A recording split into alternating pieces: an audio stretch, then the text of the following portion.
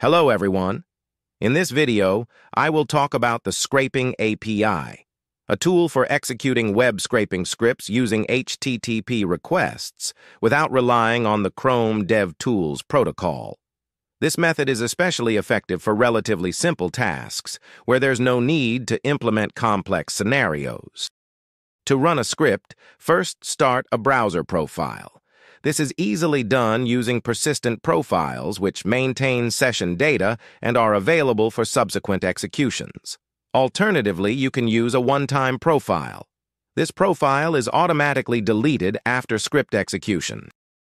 After starting the profile, execute the profile scrape method on URL. Optional params include screenshot capture, wait for delays, wait until for specific events, and wait for XPath or CSS selectors.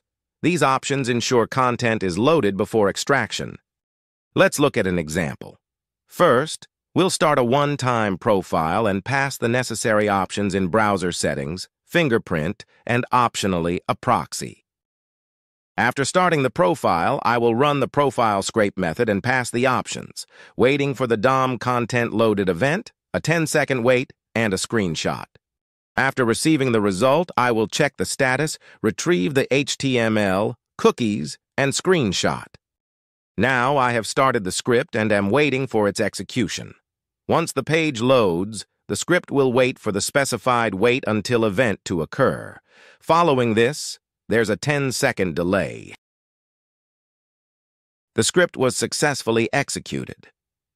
Let's take a look at the results. SurfSky returned the page's HTML, shortened here for brevity. At the bottom, we can see the cookies. Now, let's take a look at the screenshot. All right, we've covered the basics of our scraping API. For more details, check our documentation. Thanks for watching.